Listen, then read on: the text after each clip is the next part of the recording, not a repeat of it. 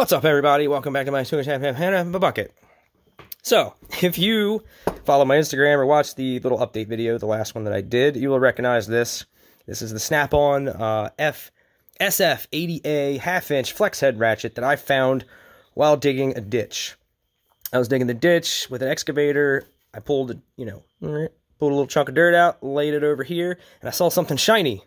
And so I immediately stopped what I was doing, hopped out of the machine, and unearthed this from the dirt pile. And I was like, God damn, that's a pretty nice one. But it was buried in the dirt for I don't know how long, and it was all fucked up. So first thing I tried to do for shits and giggles is take all the parts out. And I mean, this whole thing was full of mud. You can see a picture of it just with the case opened up on my Instagram. But it was all, all of the teeth were full of mud. The pawl was full of mud. The selector was frozen. It didn't do a damn thing. So I cleaned all the parts up, put them back in. It still didn't really work the way that it should anyway. When I'd go to put torque on it, it would skip a couple teeth, which I think is the result of this thing being, this little spring that goes in there is kind of messed up. So I went on the internets and I found me one of these, which after I told some friends that I bought this, they were like, you idiot, they would have just warrantied it. Take it to a Snap-on guy or fucking call Snap-on. They just send it to you. Whatever, I paid 12 bucks for it. I didn't feel like dealing with Snap-on or hunting down a truck. It's only $12, which I still don't understand because that is suggesting that this is a $180 handle. I don't see it. I'm sure it's nice. I'm sure it's real good steel, like some of the best American steel. And Steve and Jim fucking spent, a couple hours making this thing, polishing it up, but I don't see $180 here if that's $12. Regardless, I didn't pay anything for it, so, another man's loss is my gain. Honestly, if I did, find this somewhere, I would go looking over the job site to figure out who lost it, but I dug it up out of the dirt. Once it's in the dirt, it's fair game. I do like to return people's tools if I can. I would appreciate if people did that for me, but like I said, it's in the dirt. Fuck it. So, here's the kit, and let's just jump right into it, okay? Philly D style. So, be very careful with these parts. This is all brand new, but I do have backups of everything. I just don't know what I'm going to need brand new. Oh, look at that. Would you look at that? Comes a little mini tube of grease. That's nice of them. So, I'm not really even sure where to start. I guess the selector switch. And you can see, that was one of the weakest, worst parts. Look how corroded this one is. It's like not even the original size that it used to be because it's so corroded. So it's gonna freshen it up. So I'm gonna say that goes in that way. Orient that right. Now these are tricky ratchets. They're a little trickier than your Craftsman or Husky. I've taken those apart and put them back together blindfolded. But this one, I think you do have to orient it a certain way. And actually, I'm gonna lift this handle up a little bit with the knife so it's not pressing on that selector. So I'm just gonna set it to on. I'm going to try to keep it like that. Oh, so by the way, I lost this thing for an hour. I set everything up to record and could not find this. The one part that doesn't come in the kit. I was like, God damn it. I just set it on some random shelf. That's just my life. So I know this O-ring, it's got some silicone on it already. I think I put that, safe to put that right on there, I think. Right? Yeah. Then, I should have left this together because I'm not really 100% remembering this. It has a ball in here somewhere. There's the ball. I can get it. I'm just going to grab it with these. Now the ball, I'll just keep grabbing it with these, sits down in one of these little pockets depending on whether it's on or off.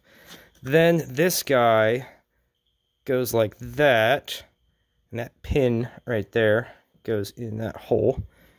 You can see, right? Does it go like that? No, it goes like that. Whoops. Yes, and the ball goes, you can see the ball sitting down there in that little hole. Now, this is the part that I'm not 100% sure about. Oh, yeah, this thing goes in right there. And I think that's what was screwed up because that, pushes the pawl into the teeth so you get that good first tooth engagement. And I don't know which way the pawl goes, so I'm probably going to screw this up. And yeah, this spring goes in here to put tension on the ball. And this goes in. Yeah, this is the part I'm not sure about. It's got to go over a little bit. Get in there. Come on. I'm going to look like a freaking idiot doing this. I pray to God, if once this goes in, I hope I get it first try. I just don't know which way, because like the... God damn it. Let me see here. Alright, we got positive snap action. That feels good now.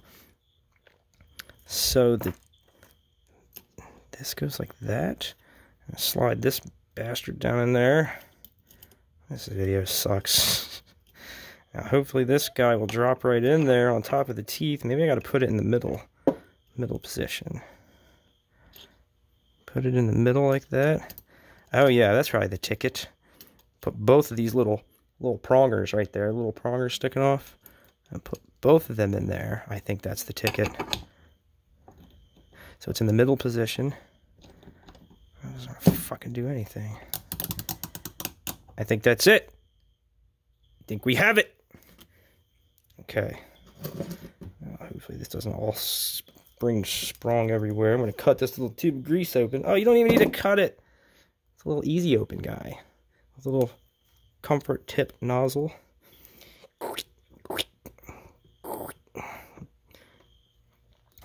Yeah. Probably doing this wrong too, but I'm just getting it in the teeth. I'll run it through a couple cycles, I'll save some. And then bada boom, bada bing. That goes on. Let's see. On. That's loosened. It's backwards. How the fuck did I put it back together backwards? On and off is backwards. Right? That's off. Yeah, no, that's right. I'm just stupid. Don't mind me. I'm just stupid. Put the old screws back in because the new ones come pre-Loctited. And I'm going to put the old ones back in for right now. Just to kind of run it around a little bit. Just to hold it together. I think we might have a working $200 Ratchet. And... oh, yeah. Woo! She's burning like a kitten. Oh, yeah. I don't know if I need... I mean, I'm still going to put the rest of that grease in there, but it sounds pretty creamy in there. Oh, goddamn ratcheting screwdriver. Yeah. Now, it says on the package there to tighten these down to 16 inch-pounds. I believe that's 11% of my arm force. I did some trigonometry earlier, and yeah, it's about 11%. So I'm just gonna... oh yeah, that spread around in there nice. It's all kinds of juicy everywhere.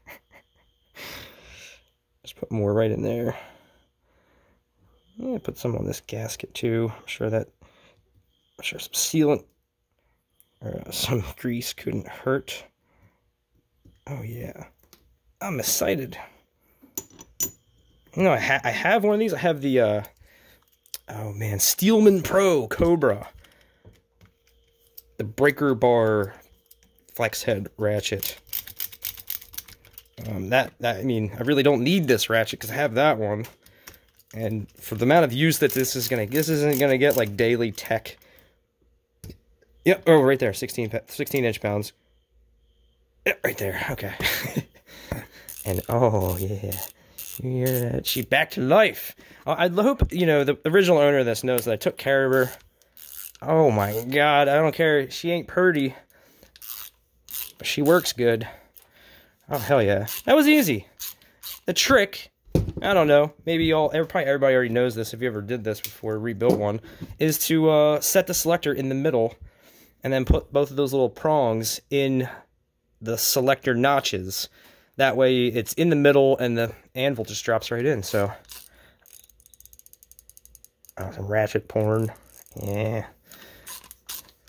Icon what? I dig my tools up. So, I'm actually, the flex on this is, like, perfect. The tension, I'm really afraid I'm not going to take this apart. I was going to take the screw out and clean it up better. I'm going to leave it all together, leave well enough alone, because this thing is freaking sweet now. I'm going to try to, like, you know, it's got some, this shit comes off. I'm going to try to polish it up. I was going to try to get a high polish, you know, get it back, but make it look like it's brand new, but, you know, That's not necessary. That's all that matters right there. That right there, yeah. So, that's it. That's how you rebuild a snap-on ratchet for somebody that's never done it before. Here, I need something for the thumbnail. Thanks for watching.